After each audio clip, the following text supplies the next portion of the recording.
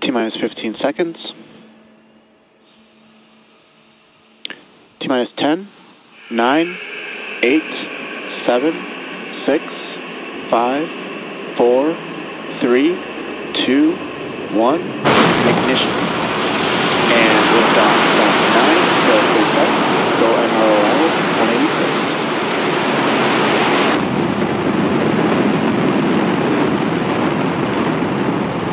Vehicle is pitching downrange.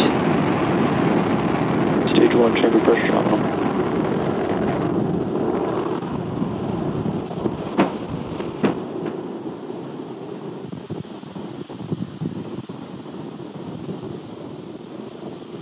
At T plus 30 seconds, Falcon 9 has successfully lifted off from Slick 4 East at Vandenberg Space Force Base in California.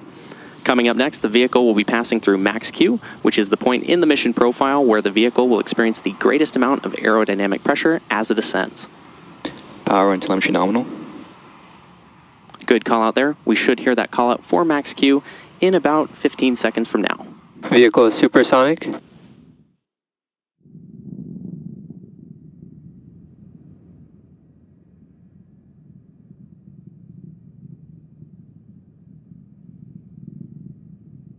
Max Q. And there's that call out for max Q. Coming up next, we'll have 3 events happening in quick succession, starting with MECO, followed by stage SEP, and then SES-1.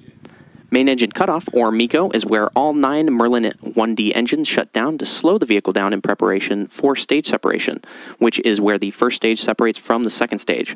Followed by this, the MVAC engine on the second stage will light, which is called out as second engine start 1, second engine start 1, or SES-1. This engine burn, lasting several minutes, will propel the second stage and the payload to orbit. And in addition to these 3 major events, the fairing halves will separate less than a minute after SES-1. So keep an eye out for all of these events happening in about 30 seconds from now. And as a reminder, we will not have any views of Stage 2 or the payload at the request of our customer.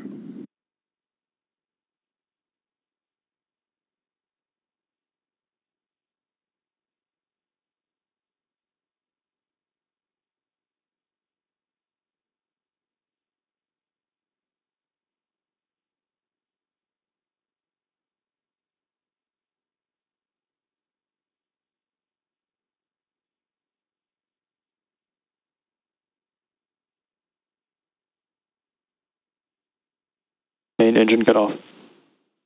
Stage separation confirmed.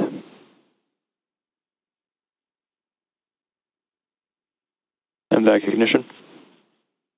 And there you heard those callouts back-to-back, which again were MECO, stage separation, and SES-1.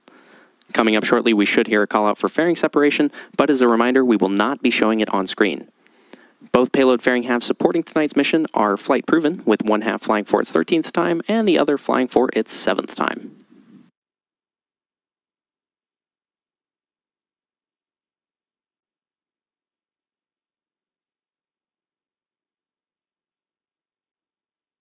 Fairing separation confirmed. And there's that confirmation of fairing separation. We'll be attempting to retrieve both of these fairing halves again today once they fall back to Earth with our recovery vessel Go Beyond, currently stationed in the Pacific Ocean.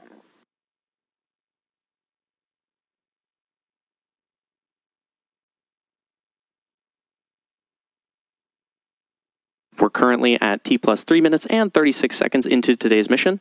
Now the next major milestone coming up in a few minutes from now will be the entry burn of the Falcon 9 booster as it continues on its journey towards the Of Course I Still Love You drone ship currently stationed in the Pacific Ocean. Now to start the entry burn, we'll relight 3 of the M1D engines, which is similar to pumping the brakes to slow down the vehicle as it passes back into the Earth's atmosphere. We need to slow the vehicle down to reduce re-entry forces, which will then help us recover and reuse the first stage.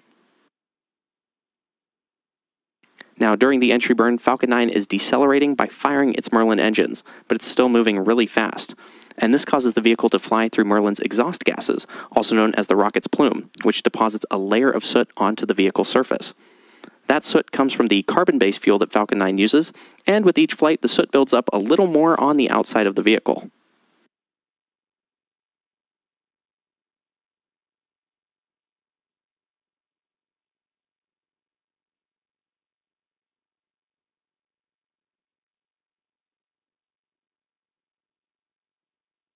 Reusability is key to lowering the cost of spaceflight, which enables more investments in critical space infrastructure, and in today's case, for national security.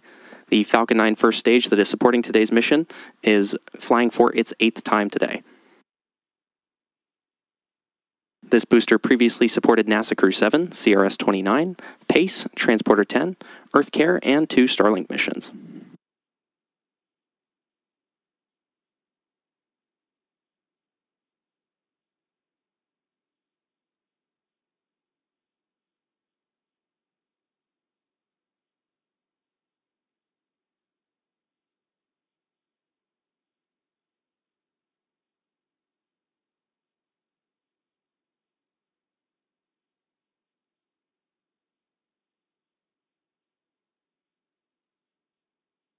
We should be hearing the call out for the entry burn of the Falcon 9 booster in about 30 seconds from now.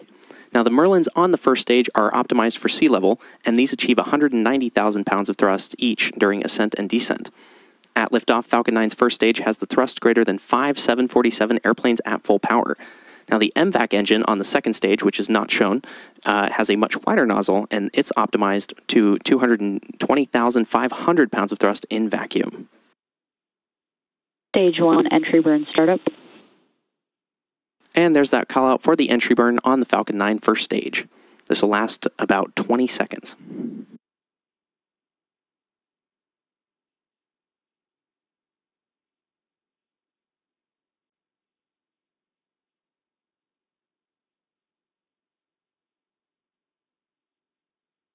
Stage 1 entry burn shutdown. And there you heard that call out for entry burn shutdown on the Falcon 9 first stage. Vehicles are on nominal trajectories. And good call out there. Now, as the vehicle descends through the Earth's atmosphere, be sure to watch that stage 1 FTSS saved. Be sure to watch the stage 1 telemetry on the bottom left-hand corner of your screen, which will show the vehicle rapidly decelerating as it descends back to Earth.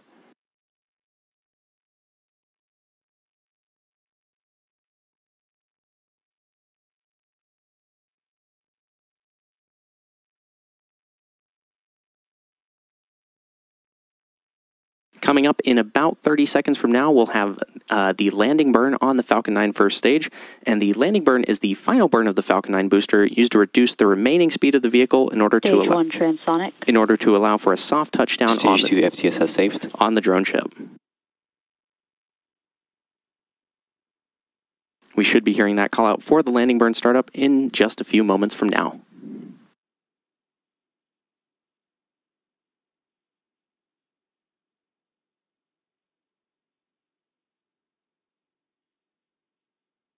Stage 1 landing burn. And there you heard and saw startup of the landing burn on the Falcon 9 first stage. As a reminder, Stage 2 terminal guidance. As a reminder, this booster is set to land on the Of Course I Still Love You drone ship currently stationed in the Pacific Ocean. Landing leg deploy.